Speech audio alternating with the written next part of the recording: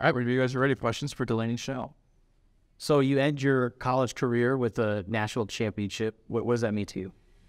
Yeah, it's a big one for me because I've been trying to get this title for 5 seasons now. Just every year it was a lot of close calls. I was second 2 years in a row, missed out on the final my freshman year. It was just a lot of close calls. So I think this one is pretty special just because we kind of figured out what worked. Differentiate the emotions or feelings of winning Olympic medal compared to a national championship. Yeah, I mean, you'd think that winning a silver medal is like more emotional and I guess like a bigger thing. But for me, like this has so much history behind it because, I mean, it was a lot of close calls. It was a lot of trial and error. And I think this one just has so much meaning behind it. So I think it's hard to compare, but at the same time, this one's really special to me. Were you when you first started diving, or like what was the story behind becoming a diver? Yeah, so actually one of the divers that dove here named Izzy Diamond, she actually used to be a gymnast, and she, when I was younger, I would be around the pool all the time because my siblings swam for Ford. And so I actually saw her diving and I was kind of in this phase of, I don't think I want to do gymnastics anymore. And so I saw her there diving on the club team. And I went over and talked to her and kind of just told her, like, look, I'm pretty burnt out of gymnastics. I think I want to try something new. And she was the one that kind of told me, diving might be really good for you. And so she was someone I looked up to in gymnastics. She was one of the older girls. So to have her tell me that was like, all right, maybe I should listen. And so I actually gave it a shot, and it was immediately like fell in love with it. Similarities between the two? Yeah, so diving is, I like to call it almost vertical gymnastics. I mean, the only major difference is that you are landing on your head, and in gymnastics, you're taught not to do that. So I think that was the one thing that was challenging for me to figure out. When I was younger, I would kept, coming out to land on my head, and then I'd flip straight over to my feet because I was taught for years to never do that. And so I think that was the one big transition, but otherwise, the air awareness, the flipping, flexibility, strength, all of that is very, very similar. Is gymnastics a common second sport for divers? Yes, it's very common. You do hear a lot of top divers being gymnasts beforehand just because gymnastics, you tend to start younger, and diving tends to be something you try later because the training is less intense. And those close calls that you said, you had a very successful college career, obviously still a lot in front of you, but what was the mental adversity that you faced when you were going to those close calls? Yeah, I think, the first time getting second was tough. That was a hard pill to swallow because that was the Olympic year too. That was after COVID and how, all that stuff kind of happened. And so first time I was very, very close.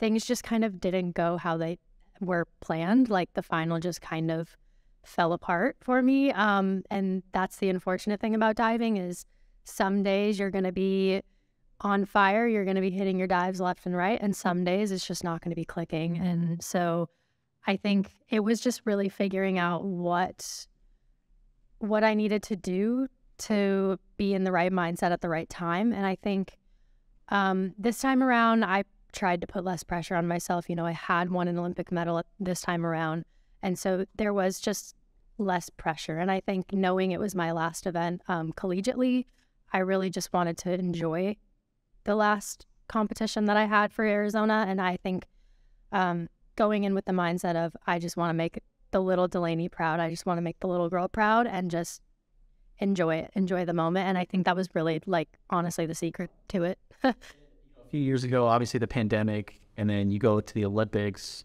and then now national championship. How would you, I guess, define or summarize your college career?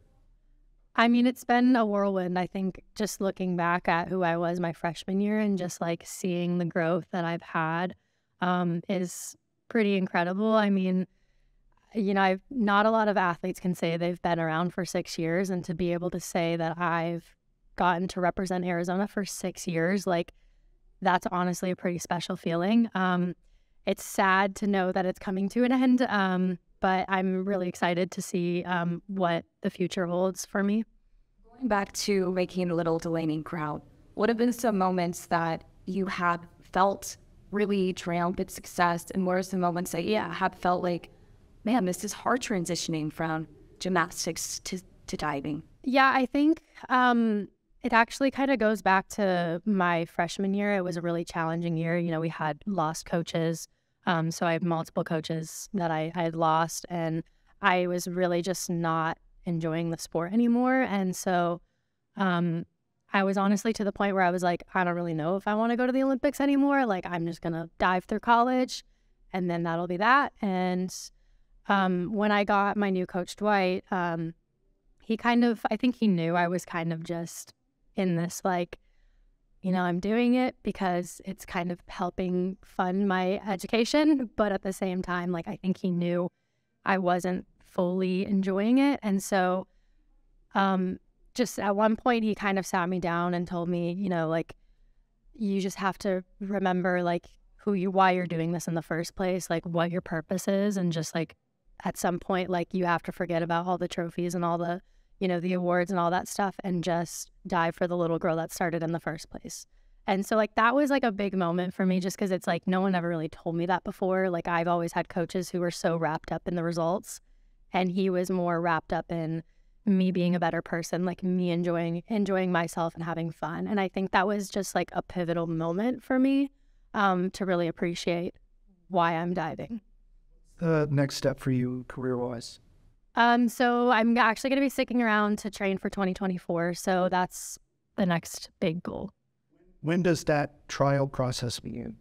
Actually, it pretty much starts this summer. So we're, you know, week off and then right back into it, because we have World qualifications in May. And then there at Worlds, we have to qualify Olympic spots for the country. So that qualification process starts literally in July. And then next summer will be Olympic trials.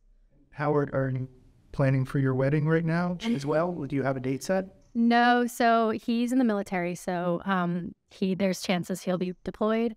And so we're kind of just waiting until we're no longer doing distance, because he's stationed elsewhere right now. And so we're just trying to get through this. You know, I'm in grad school, training for the Olympics. I think that'd just be too much to plan right now. So we're just kind of taking it slow and waiting for the right time. What were you studying in grad school? So I'm in the speech language pathology program. So I'm studying to be a speech therapist. Yeah. What led you down that path?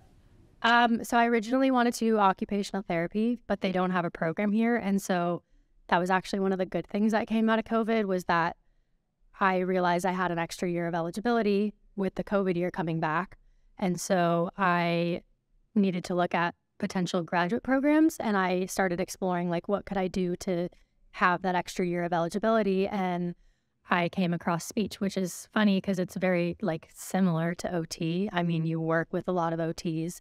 And I actually grew up around speech therapists because my mom is a special education teacher. And so I grew up seeing a lot of that happen. And so I'm just like, why did I never look at this before? So it kind of fell into my lap. And I guess, you know, some good things did come out of COVID. So when you look at your individual career, it seems like you get check everything off a checklist. So now as you enter the next chapter, what's on the checklist for you? What are goals? Yeah, so now it's all national and international goals. And so, you know, I've won an Olympic silver medal, but individually I was 5th. So I was right there. I was super close to winning a medal in individual at the Tokyo Games. So I think the next big goal is hopefully to get on the podium in 2024. Someone you looked up to throughout your career? I really looked up to Laura Wilkinson, because she is, you know, the last Olympic gold medalist in my event. And so just, I would love to be her one day, just to be able to stand on top of the podium one day. Any more questions? Thank you, everybody. Thank you. Yeah, thank you.